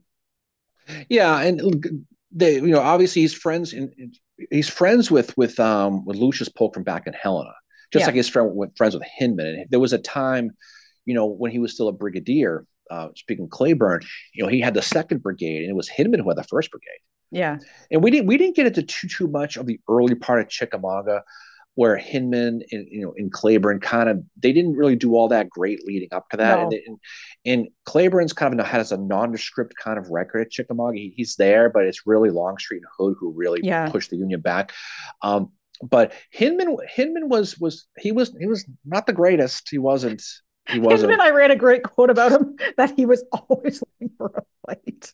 Well, he was. He's like Perpetually angry. he's like 5 foot 5'1", pro slavery, fire eating type of guy. He was, and he was always looking for a fight. And it's that's what he was. And he dragged Claiborne into one when he got in that fight with that Yep. W.D. Rice guy in 1856 when the whole Congress thing was going down. And Hinman was running for Congress and Yep. lost and was trashing him in the paper. And then next thing you know, And started trashing him in person. this guy Rice and three of his brothers jumped them in an alley somewhere, and then Claiborne gets shot, and it ends up in a bad situation. But he's a hard fight guy, hard Yeah. fella. Yeah. You Well, know? the other hard fighter, and I don't know if I want to call him a hard fighter or not, but was Shot Pouch Walker, who was no fan of Claiborne's, especially after January 2nd, 1864, when the proposal drops to arm the No, slaves. Shot Um, Pouch or W.T. Walker. He's an interesting guy. He gets the nickname Shot Pouch because he kept getting shot. Great nickname. They had the best shockingly, he nicknames back doesn't then, make by it the to way. the shockingly he doesn't make it through the No, he Civil War. doesn't. But he there's some great nicknames back in the day. Stonewall, Shot Pouch, Grumble. There was a lot of good nicknames they had back then. It's very very lost art for the Civil War is the Yep. nicknames.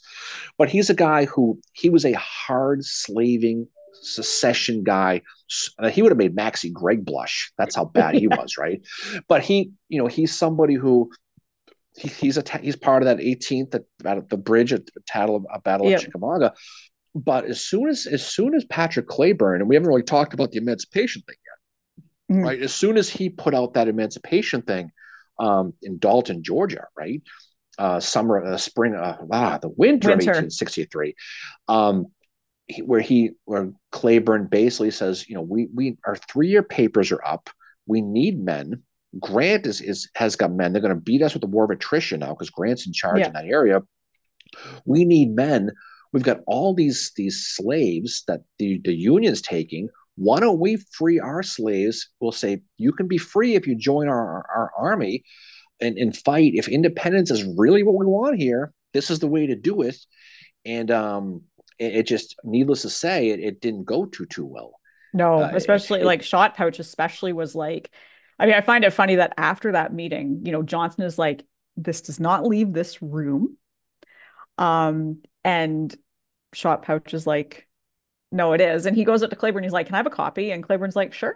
And Shot Pouch just said, this is sedition and I'm going to send it to Richmond. And Claiborne is just like, good. I want the higher ups to see it. I want them to know of my plan. And then Johnson has to tell Shot Pouch again, don't send it. Shot Pouch is like completely disobeys the orders, gets it to Richmond. Davis gets it and is like, well, we're hiding this. And they don't find it until a few years after the Civil War. It doesn't come out. It's not known at the time because they just completely hide it. But then Shot Pouch doubles down even more and he starts asking people. He's like, "How did you feel about this?" And I think, "Oh, who is it? It's not. I think it's Hindman who basically tells him to screw off. Like well, he I says, mean, I'm not telling you anything." the thing about this his Claiborne's emancipation idea, this was not a thing written on a napkin. Hey, let's free the slaves and win the war. Rah rah rah. Let's go. This was a very well thought. We talked before about the writing of Claiborne, and the one thing he did write well was this emancipation thing. Oh yeah, It goes on and on and on. He spent a lot of time on this because he talks about not only do we need the men, but then he talks about the fact that maybe if we do this, this will help get England and France on our side. Because if we do this, this might be the thing that gets foreign intervention. He thought about it very, very well. He really, really did.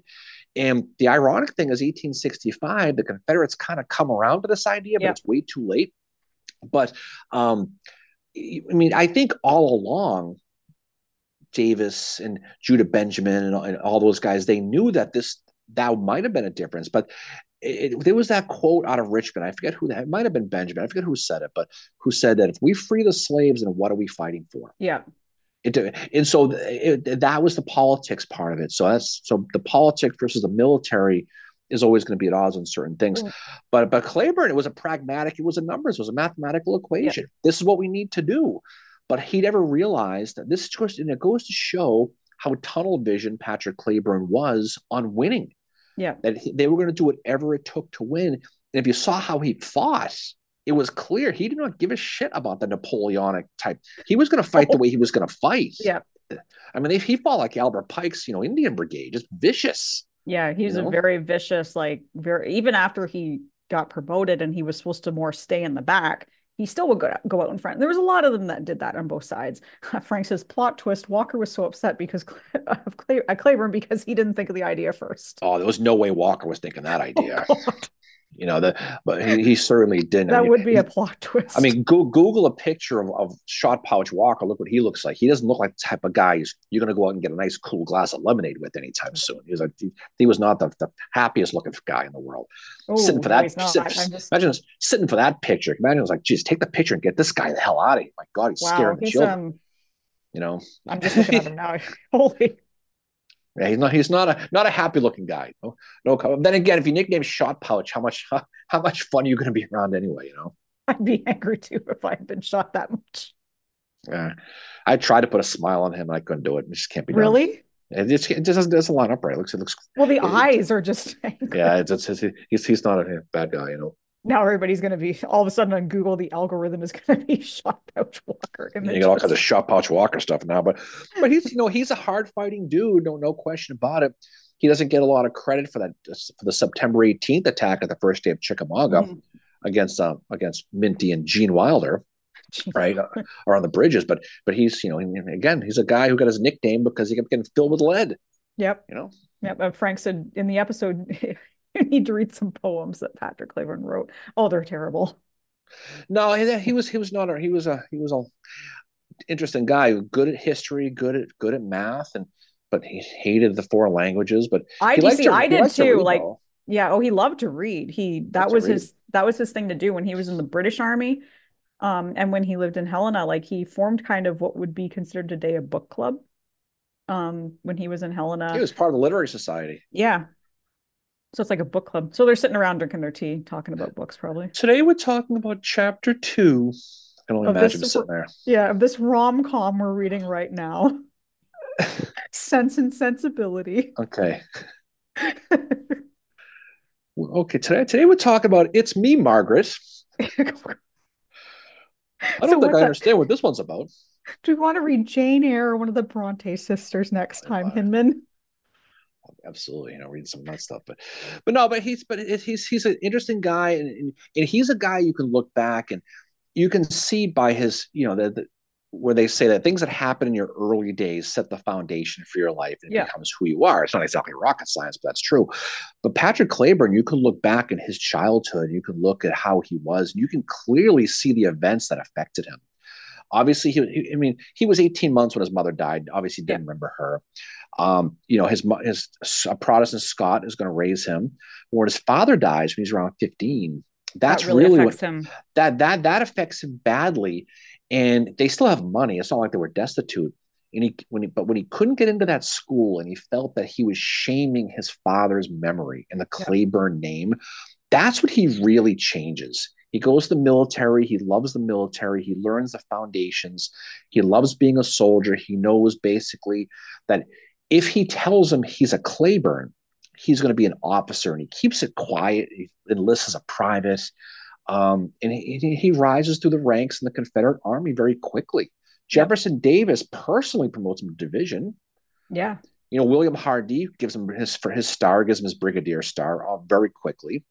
He ends up over in the Kentuckies, Richmond and Perryville, basically running his own army for a short period of time. Richmond is probably one of his.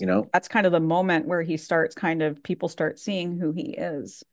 And I think it's Shiloh probably, because Shiloh. I mean, you think about it. He's attacking on the left. He's the first, and he's always the first guy, right? Yeah. He's attacking Sherman's guys, and he basically astroglides Sherman, pushes him all the way back basically towards Pittsburgh Landing and Tennessee River. And then he's fighting on the way out too the next day. He's holding that line. They fall back to Corinth. he's the guy who has to be the speed bump to slow the Union down from Yep. so the army can escape out of Corinth. And so he repeats that again in Ringgold Gap, and he's getting wounded all the way along the way. He gets shot in the face, At right? Richmond. Yep. Richmond loses his teeth. He's back a month later. How many people are going to get shot in the face at work tomorrow and they're going to go back on Tuesday, Yeah, right? they're not. And I ain't he doing also it. had trouble speaking after that too. Like apparently he Gee, I spoke with wonder why. Might well, have been a yeah, hole in the side of his face. but he spoke with a lisp, Yeah. apparently, I think is how it would translate today. And he would try he also tried to hide his accent too, but then sometimes it would still come out a little, this like Irish brogue that he had. But he's Yeah. described as not having it as strong as some of the other like the Irish you talked about last episode in the Irish Brigade, much stronger Irish accents. Frank mentions this was definitely one of my favorite episodes. I identify a lot with Claiborne, shy, introverted, and nerdy. Oh, Well, appreciate it. thank you, Frank.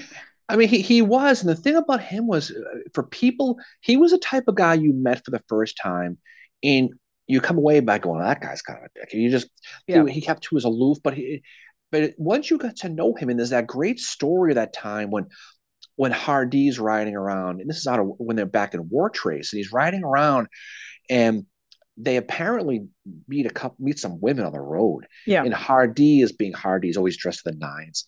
And then there's Patrick Claiborne, looks like Joe Shit the Bagman. You know, he's wearing all these rags, and then he is so Joe shit the embarrassed by bed. he's so embarrassed he rides back to camp, Yeah. and he's basically hiding in camp because he knows Hardee's going to be mad at him Yeah. for basically Hancock blocking him. That's kind of how he saw it. He comes back, and and then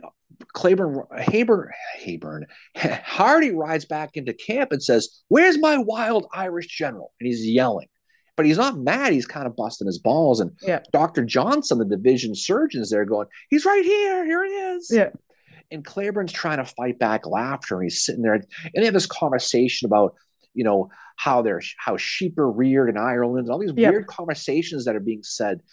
And Claiborne's holding trying not to laugh as hard Yeah. as he can, and he's just busting his balls over and over and over again.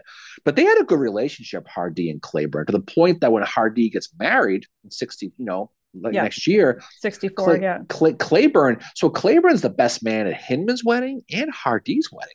Yeah. Which is pretty cool. MJ said, did someone say Hancock? And I'm like, it's your bat signal. Yeah, exactly. But that's the truth though. And then of course he goes to Hardee's wedding. He's going to meet Sue Tarleton. He's going to fall Yeah. head over heels, and he's going to, and then that whole sad tragedy is going to go. But yeah, he's an very interesting personality. And I think he always was very focused on his family's lineage and trying to do well by his family. Yeah. But he was definitely socially awkward, and that's why he liked Helena so much, as he was accepted there. Oh, I think it's kind of like nobody knows me here. I can be accepted. He opens that store with Nash and they're very successful. He's very enthusiastic about it. Like he goes like his first day on the job, he reorganizes the entire store. And I kept like thinking like, oh my God, this is like Rose Apothecary in Schitt's Creek. And he's like Yeah. David. And he's like David. Like Claiborne is Mhm. David in this regard. Like he's just making everything look nice. Oh, he doesn't. And you think about it, if you're a foreign guy like Claiborne is, and he came from privilege, so and he was educated, he could read, he could write. He wasn't like a lot of the Northern Irish, the Irish Catholic Irish, but he ends up joining the Lafayette Lodge, the Yeah. Freemason Lodge, and a year later he's the master of the lodge, which says a lot, That right? seems like a lot. But That seems like really quick. yeah, well, it is. It certainly is. It's unheard of, really. But and then they pick him to be a royal arch, which is a very difficult degree to be picked for and to go through and pass and move on from.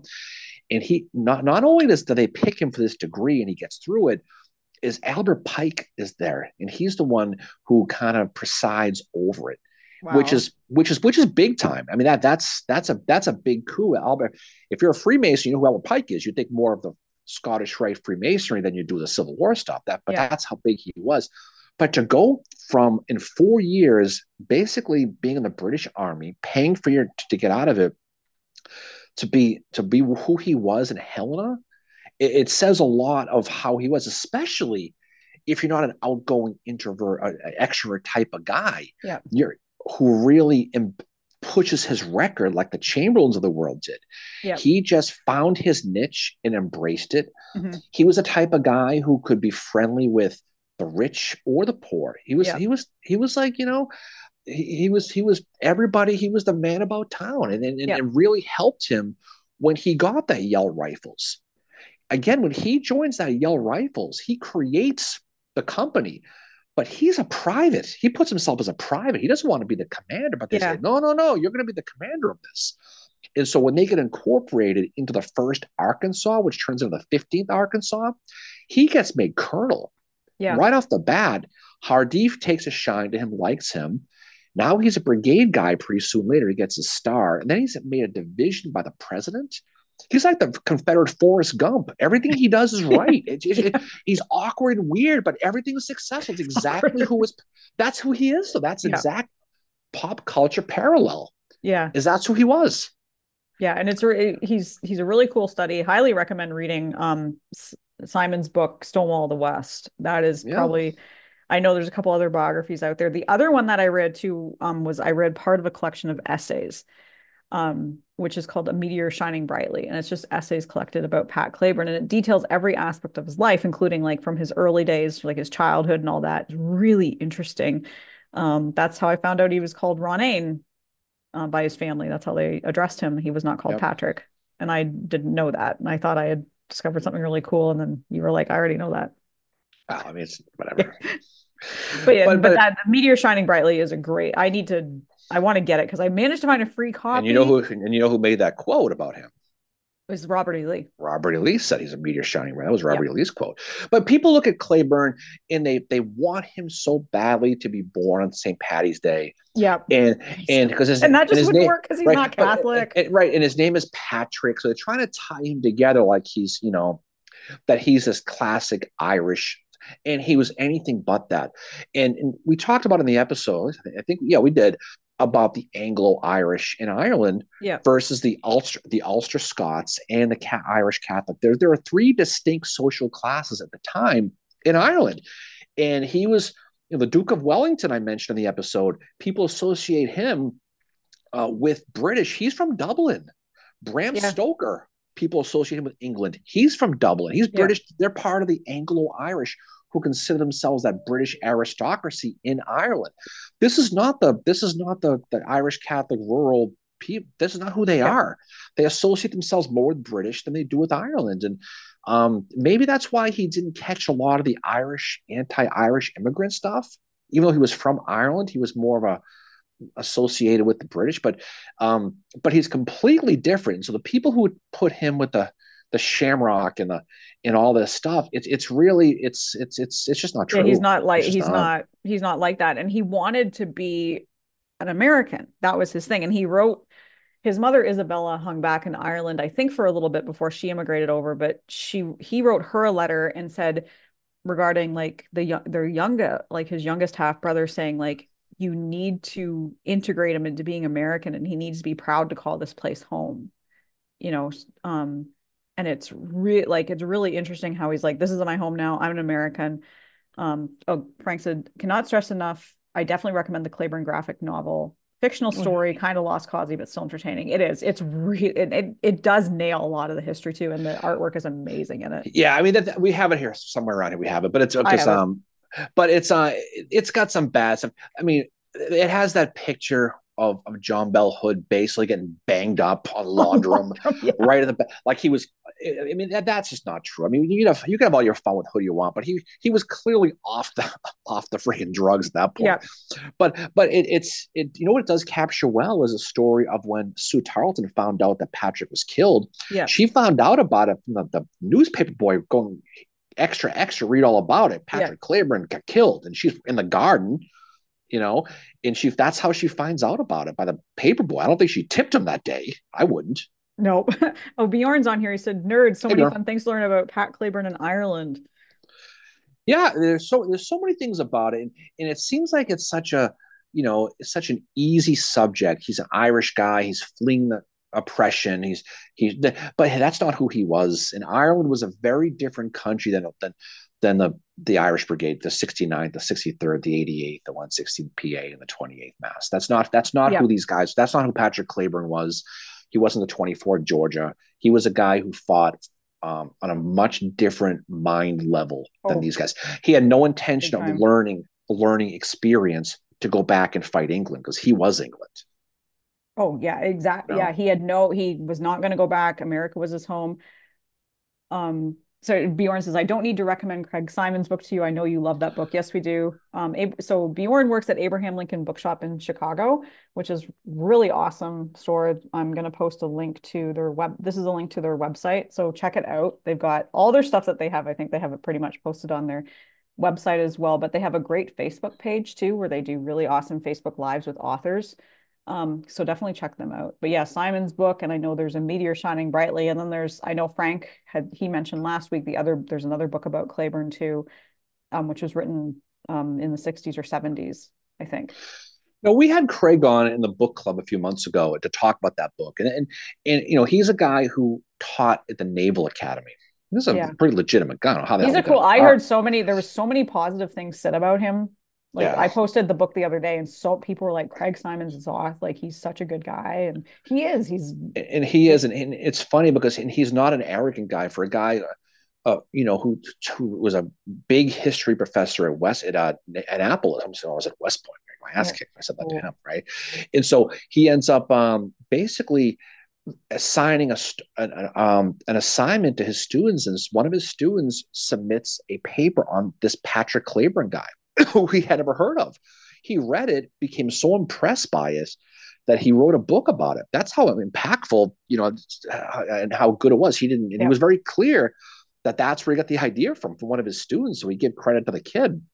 But his book is the gold standard read on Patrick Clayburn. It's Yeah. not even close. I mean, I don't think there are a hell of a lot of books on Clayburn, admittedly, but I think No. that if you're going to read a book on Clayburn, contact Bjorn. I'm sure he'll get you a copy Yeah, of it. he's probably got He's stuff probably got a there. copy signed by two Bjorn from Patrick Clayburn, probably. It's stuff he pulls off. I don't know how he gets this stuff, but He's- he's got some awesome stuff. I love. We got to go to Chicago soon to go visit Bjorn. You yeah, got to see. You got to go see this place. I've been there and you haven't. I Ha know. ha ha ha I ha saw it ha. virtually.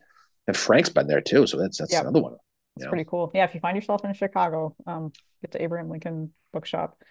So the other book that Frank said is Patrick Clayburn, Confederate General by Howell and Elizabeth Purdue from 1973 is the other one. Which There are obviously books about it, but I think if you're gonna read a book, then that's the one to read. I mean, and that's yes, just yeah, you can yes, you can Simons, yep. drill you can drill down. You can get more books on it, but that's a good a Place to good start. a good 360 view on Clayburn. It's very Um, balanced. yeah, He said, absolutely. so Bjorn mentions William Burton's Melting Pot Soldiers is a good work on ethnicity in the Union Army. One of Burton's observations is that the vast majority of Irish joined I'm waiting for him to finish the sentence there, but yeah, so there's that one there, William Burton's Melting Pot of Soldiers. And then that's on Mm-hmm. ethnicity in the Union Army. Oh, that the vast majority of Irish joined non-Irish regiments. Mm-hmm. Well, that's the thing too. As much as we love the Irish Brigade and Michael Corcoran and those guys, I mean, they were dotted through there. But I guess the romanticism of all these Irish guys joining the 69th New York and then expanding out, it tells a great melting potish type story. But again, the dark side of that whole thing is they weren't treated very well, even by Washington. They No. weren't, and they had a real tough time recruiting because it was mostly word of mouth recruiting. And Yeah. after the 69th New York, they got smashed at the First Battle of Shiloh, and they there's that story where they took their shirts off because it was hot. Probably saw Andrea, probably, and they attacked and they got pushed back at the So you Hill mean House. first bull run, First, forget what I say. First Manassas, I first said, right? Shiloh, Oh, first Manassas, I mean. So that, first but Shiloh. God, I hope that was the first second Shiloh, the Shiloh. second Shiloh is God, probably first coming. second Was Shiloh. no first Manassas, but they went back after that battle because it was 30-day papers, whatever, and they're like, don't sign up for these guys. You don't want they're going to treat you like dogs. And so when they go to when Marv specifically goes to recruit, they're like, nope, we ain't going to do it. And so they had a real tough time recruiting. So so and then his, Mara's biggest pet peeve was getting around this idea. And so they did get other regiments, they did get other men, but you saw their brigade fall from 4,000 to 300 in a year Yeah. because of attrition and the fact they couldn't recruit, and the fact that Washington and Stanton, who had a beard, by the way, Mary, Yeah. and Henry Halleck didn't give a fiddler's F less about them for the most part, and the whole James Shields story and all that stuff. Um, and so it's there's a lot to it than this idea of these guys coming over here to fight, and they fought hard, and they certainly did, but they had one arm tied behind their back from the Capitol, and that's the sad truth about it. Yeah. AQ's dropping off. She suggests put her top back. Yeah, because it's a reverse Porky Pig situation she probably has going right there, but it's okay. You know, Ben says he's, as always, on late. Well, don't worry about it, Ben. Ben from Texas is on here too right yeah, now. no question about that. But no, but it's a great study, and I think as people study the Irish Brigade, and obviously in March people tend to focus a little bit more of them, especially social media. You can really get into maybe some of the misconceptions. Do you realize how hard it must have been for the Irish Brigade to go back to New York City to fight with the draft riots against their own people? How that must have been, you Oh, know? that would have just been no thanks. Frank's got a question. He's going to Gettysburg and Antietam in a couple weeks, and he's like, anyone ever do an Antietam battlefield guide tour? Well, let me tell you, because you're asking the right person. Okay, Yeah.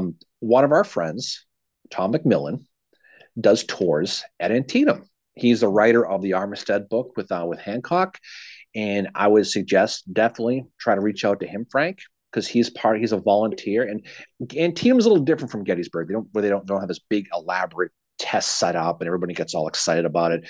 It's a little bit different. You can sign up and you can take classes, and you can basically be a volunteer guide in Antietam. And it's a really Yeah. good program. Um, but Tom does it. He's one of the folks who does it, and he's a really really good solid knowledge of Antietam. So Yeah. I would reach out if you know him. If you don't, we can put you in touch with him. But certainly, I'm sure he'll do it. But definitely use Tom. But that's what I would suggest. Yeah. And his wife does it too. That's right. Yeah, that's right. Yep. I mean, but you can. But that's what I would say. It's a little bit different from the Gettysburgs of the world, which they do much more bells and whistles to their program. But that's what I would suggest you do. Yeah, Definitely reach out to definitely. Tom. Yeah, definitely get a tour with him. Or I mean, any of them would be great. But yeah, they do have tours. Highly recommend doing that. MJ asked, "Isn't there an essay book on Claiborne?" Yes, and I posted it in the chat. It's called "A Meteor Shining Brightly." Yep. You can get parts of it for free on Google Books. That's how I read some of the chapters. But it's not. And I wish, like, I'm kicking myself. They had it at Pickett's Mill Battlefield, and I did not buy it when we were there. And I regret, that was like the Monocacy hoodie for me. I've regretted that ever since. Yo, really? I thought we got a book. We were at Pickett's Mill, didn't we? Nope. Remember, I was thinking about buying it, and then we were like, I remember looking at the books with you when you were looking through some of the books, but I thought I don't know. I'm sure you're right. You remember that stuff better than we do, you know? yep. Ambrose has a question. He said, were the Irish who were killed treated differently than their American counterparts when they were killed? So was there like difference in like how they Not really. buried them or whatever? No, not really. They took care of themselves for the most part, but there was Yeah. really there's no difference. I mean, you look at the Battle of Fredericksburg, for example. You had Irish on Irish crime at the wall of the sunken road, but Yep. no, not really, not really. Irish on Irish crime. Well, I mean, you did, but they were buried, and there was some who were Freemasons. They got Freemason funerals. There were some that were just buried there, but there was not really, not really. I mean, Yeah. they didn't. The hardest part about it was the Irish Brigade, the Northern Irish Brigade specifically. They were the ones who primarily were they were the ones. A lot of cases that were in the front. They were set up front, and so they had high casualties all the way through. And the other thing too is they fought with smoothbores. So when you look at Antietam, for example, they're attacking the sunken road. Yeah. These smoothbores are only accurate for like 50 or so yards, versus the rifle muskets the Rebs had are accurate for hundreds of yards. So they had to get in their faces to be successful, and they got picked off left and right. There's a reason why those battle flags got ripped up and they had to use the boxwood sprigs in their Yeah. hats because they got shot up so bad their flags got destroyed. So that was a tough spot. And as much as people like to talk about the Battle of Gettysburg with with the Irish Brigade, they were a brigade name only at that point. We said Yeah. before, the 69th and 63rd had 2 companies each. The 116th only had 4 companies. So and they were in and out of there. 20 minutes is all they fought. They were gone. Patrick Kelly Yeah. was in and out. They were talk about an Irish goodbye, Mary. They were in and out. Irish goodbye. You know. I'm just posting a link to some of the chapters to A Meteor Shining Brightly, which is available on Google Books, but highly recommend getting a copy of that. It's kind of a long link, but there it is. There's some, yeah, they're very like they're not full chapters or anything, but you can get a sense. How Like much? How much was the book at Pickett's Mill? Do you remember? I think it was like maybe 25 or $30. I don't know why I Oh, didn't buy it. It was like it's become like my Monocacy hoodie now. Regret yeah. it Well, instantly as we drove you away. probably buy from me. I don't know if you know this, but there is something called the internet. There, you can probably go on I the know. Pickett's Mill site and probably buy it. Probably. Probably should do that. Yeah, but it's pretty good though. Yeah, but Claiborne is a great study. He just is, and he draws a real contrast between Michael Corcoran. Very, Yeah. it's Very you cannot different ask. Irish.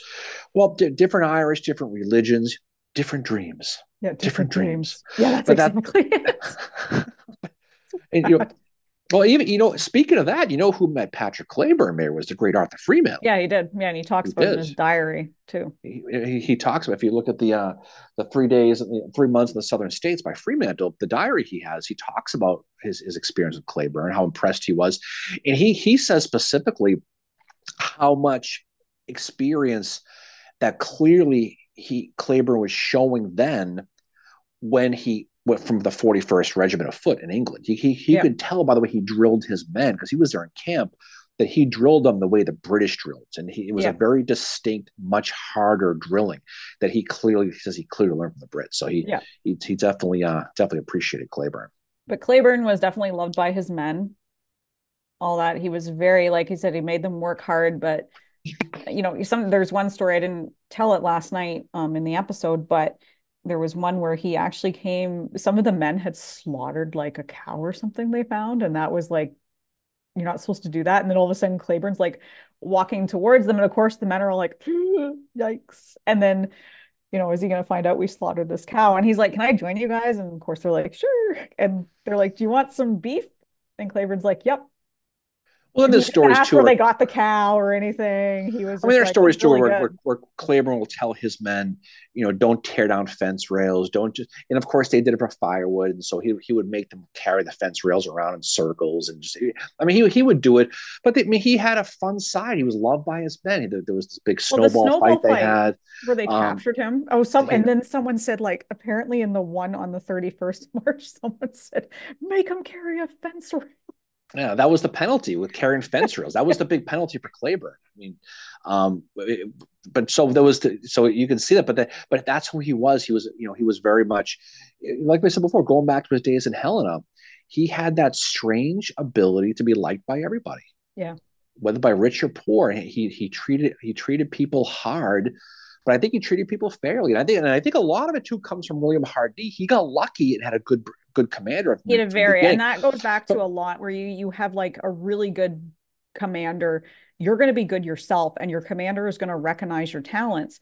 And obviously, Hardy recognized his talents the same way that Claiborne is going to recognize the talents of Lucius Polk, of Hiram Granberry, of Lowry, of Liddell, of all those guys. Well, The other thing, Hardy's biggest things at the beginning was he kept his men fed and kept his men yep, supplied. And so he always made sure that Claiborne, the best of his ability, that he would try to do the same thing and then drill him hard as well. yep. And There, Hardy was I know he's another polarizing guy. Either you love him or you hate him. yeah, there's Um, some that just like there's a certain crowd that says he's overrated, especially when it comes like that he should have taken over instead of Hood. And I think he should have, but he was like, nope, I don't want anything to do with that. no, I mean, overrated is the eye of the beholder. I mean, theoretically, everybody's overrated. Yeah, Anybody who's popular is overrated because, I mean, because just by the definition of the word doesn't mean you think they suck. It just means that yeah, maybe there are other people who he gets more credit than other people for different reasons because of publicity. William Hardy, again, he was a star in the U.S. Army before the war. He wrote yep. the book on training. He did all that stuff, and so he was a known guy. treated his men well for the most part, had some success. He had his own issues too. He loved the ladies and he loved to run arounds and all that stuff, like a lot of guys. But I mean, a lot of the guys, Allegheny Johnson, old Clubby, is a guy who never wore pants. You know, Neither did Earl Van Dorn. right? And so they all have their flaws. I mean, look, Dan Sickles comes to mind. A lot of these guys are all Van Dorn, like you said, but he was someone, Hardy, who treated his men well, and by he. So if you're Clayburn, you're learning from your boss, which like most people do, plus your own background you have of drilling. Yep. He was someone who the men really appreciate, working for. And it doesn't mean that he was without his flaws. I mean, Clayburn had his issues. Of course, they all did. Clayburn had bad days in the Civil War, the same that Stonewall Jackson did. It's and just like, I'm not a huge fan at all of Stonewall Jackson, but Stonewall Jackson was good. He's really no, he was, but I think the Chancellorsville. Clayburn thing is you could see Clayburn's personality changing as the war went on. After Ringgold Gap, when they went into the summer of the winter of '63, he clearly knew. He's like, something, I've got a lot of cachet. Richmond loves me. I'm doing well fighting. My star is as bright as it's ever going to be. So that's what he did as emancipation thing. So he did maybe overstep a little bit or he never would have done that in 1862. But then when he felt that he was probably at the pinnacle of his popularity in the army, that's when he did it. So he definitely had some issues, no question. Grant is on here, said Jefferson C. Davis had a few faults, like murdering. Well, Jefferson C. Davis is the guy who fought Clayburn at Stones River. Speaking of, back at the Hell's Half Acre. So they had some history with those two too. But yeah, Jefferson C. Davis, he certainly had his issues, but these guys all connect in different places on different experiences, But when Jefferson Davis got Clayburn, it was December 31st, 1862, Battle of Stones River. And that was again another situation where it was absolutely fighting like devils. That's what Davis got. Yep. Yeah. Jefferson C. Davis had more issues than Vogue. And speaking of back to Hardy, Bjorn recommends Nathaniel C. Hughes, William J. Hardy, Old Reliable from 1965 is probably still the best Hardy bio, in his opinion. And that's the thing, is some of these guys have not had a bio in a long time. Howard's another one that has not had a bio since the 60s either. But that one about Hardy, like, I'd love to read that one. He's an interesting guy. He's one of those people who people know who he is, but either just don't have the time or the desire. He doesn't have the sexiness that Stonewall Jackson has, or the sexiness of William Sherman has. He's just that level of guy. But again, when you're looking at a pure military guy who had a little bit of flash to him, a little bit of substance, a little bit of personality, Hardy's a good one. He's a good one to study. Yeah, he's at West Point, I think, when secession starts to happen and all that. And I think he does have he and Howard are very good friends, and they have a conversation. And Hardy basically tells Howard, I'm going to fight for the South if there's a war.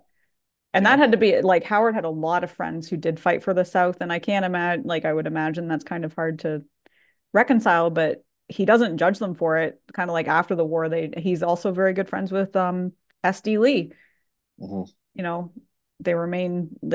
S.D. Lee and him had a falling out after the war, but they reconciled a couple of years before S.D. Lee passed away. But at the Battle of Bentonville, there's a courier that comes through with a message for Howard from the Confederate side, and it's to tell him specifically that Hardy's son had been killed in the battle, and Howard had been helping him out with math at West Point. Yeah. No, it definitely is. And Jefferson C. Davis. He's another one you could read. I mean, admittedly, I would like to read a biography about him, but that guy just there's so much going on. Well, you killed, Bull Sumner, right? Or Nelson. Nelson, Bull Sumner, Bull Nelson. The thing about him, though, is Nelson's got a history with Clayburn, too, because he's the one who got his ass kicked at Richmond. Yeah. By Clayburn. So they all dealt with Clayburn at some point. They all did. That's why when you look at some of these battles, Stonewall Jackson, for example, most of his battles were against, think about it, he fought against Nathaniel Banks. Yeah. from the Great Wall of Mass. He fought obviously against Hooker, but Claiborne got all of them. Claiborne fought Sherman twice directly, fought Hooker once directly. Yeah. I mean, the big boys. And then when you look into some of the subordinates, he ran into Don Carlos Buell a couple times. So he fought a lot of the best Union guys, and for the most part, came out of it with a win. For the most Yeah. part, he did. Yeah. And Bjorn mentions Nate Hughes is the biographer of General Reb as well. So there is a Jefferson C biography about that too. No, definitely. Well, we should get ready to jump off pretty soon. Yep. I know you got some stuff to do. Some great day for you into college hockey today. Today's a great day for that. Yeah. So We do have one question before we jump off from okay. Grant asked it. Said, what do you think Claiborne's role would have been after the war if he had lived? Well, we talked about that a little bit. I think, honestly, my personal opinion, again, opinion, not fact, I think he goes back to Arkansas and becomes an attorney and spends the rest of his life in Helena. I don't think, with Sue, I don't think, honestly, I think when the war ends, I think just by looking at how he fought, his mentality and personality, I think he would have felt my job was for Southern independence. I'm going to fight it. I'm going to win or I'm going to lose. And then when it's all said and done, my job is done. I'm going to go home. Mm-hmm. I don't think he cared about the politics, the big picture politics. He was such a local guy. Yeah, he cared about his that's a good Arkansas point. and Helena. I think he would have gone back. I think he might have been the governor of Arkansas. He might have been the mayor of Helena. That's what I was thinking today. I right. think he might have been the mayor eventually. I mean, he might have been like like Wilder in Chattanooga. He might have just gone back home and just stayed local and he didn't strike me as a guy who would have been like Longstreet or John Brown Gordon, a big national, big picture reconstruction guy. I think he goes home and I think he basically stays home. Yeah, in some capacity. Like my opinion originally was that he probably would have helped out with Reconstruction. He might have been a bigger voice, kind of like a Longstreet or a Mosby, had his opinions about it. But after, doing the research for this episode, diving a little bit more deep into who he was and seeing how much of a home he felt that Helena, Arkansas was, I do agree with you that he would have been just wanted to kind of lead this quiet life, just go back and, kind of like in a way like Wilder did with moving to Chattanooga and being very nondescript for the rest of his life. Like, I mean, you go to Wilder's grave, John T. Wilder's grave in Chattanooga, you would never know what he did at Chattanooga, or at Chickamauga. You would never know he was the mayor. I was thinking this morning, oddly, I'm like, well, I bet Pat Claiborne eventually would have been the mayor of Helena, Arkansas. Yeah, he would have. He was always like politically, he was always kind of Hinman's sidecar, and it didn't end too well for Hinman when he went back. But I think he probably would have been somebody. Like I said, I think he would have stayed home. He would have been with his family. I think he would have got involved in something. He would have been a civic leader somewhere in that area. But I think that'd be about it. I think that's about as far as he was. And I don't think it was because he didn't have the capacity. I don't think he had the desire. I think he was a soldier. I think he would have felt that his job was done, and now I did the best I could, and I'm going to live the rest of my life. I think that's what he would have done. I agree too. So Bjorn mentions that Claiborne's buddy Thomas Hinman went back to Helena, got into politics again, and then somebody murdered him within 6 months. Yeah, that's what we were just saying. It didn't well to him. So no, a couple. Yeah, the book about Jefferson Davis is called Jefferson C. Davis is called Jefferson Davis in Blue. But yeah, we do. Speaking of books. Speaking of books, the book club's coming up, and so we're going to be doing this book right here. I can see this or not. This is the book, A Fine Opportunity Lost. Speaking of post Chattanooga or Chickamauga and Chattanooga area, it's a book by our friend Colonel Ed Lowe, who's down in that area, and it's a book specifically about Longstreet going to the Battle of Knoxville against Ambrose Burnside. But there's some Claiborne connections into this. Claiborne was originally sent up to Knoxville, but when Grant got to Chattanooga, he was called back. But we're going to be doing this. I think it's April 16th, Mary, right? At 7 p.m. Eastern. It's 7 p.m. So if you are interested you can buy the book. It's an easy read. It's a great book that if you're interested in that part of the campaign, definitely check it out. We'll have Ed on with us to talk about his book, and then we'll be announcing the rest of the book club at some point. We got some other stuff we got to schedule with some other people as well, so we're looking forward to that. All right, so what's up for us next, Mary? I know we got some stuff to talk. We have the book club. We're going to have Dave Taylor on to talk about his book, and we're probably going to have a few other guests on in the next couple of months, and we have to come up with some other episodes as well for ourselves to record. But I posted the information about the book club in the chat. So Civil War Breakfast Club at gmail.com if you would like an invite, April 16th at 7 o'clock Eastern to discuss A Fine Opportunity Lost. And the author, Ed Lowe, will be joining us. He's a really good guy.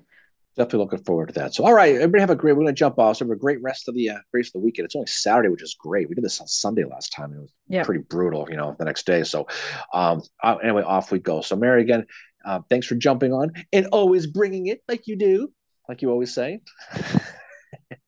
But anyway, I guess have a great rest of the weekend. Hopefully, it warms up. It's gonna be a rainy, crappy day here, so we're gonna try to sit inside and do nothing today, and then try to do something tomorrow. So hopefully, your weekend as well. Stay safe, stay warm, stay dry. Go Boston College, Mary. BBU. Go BC. All right. See you later.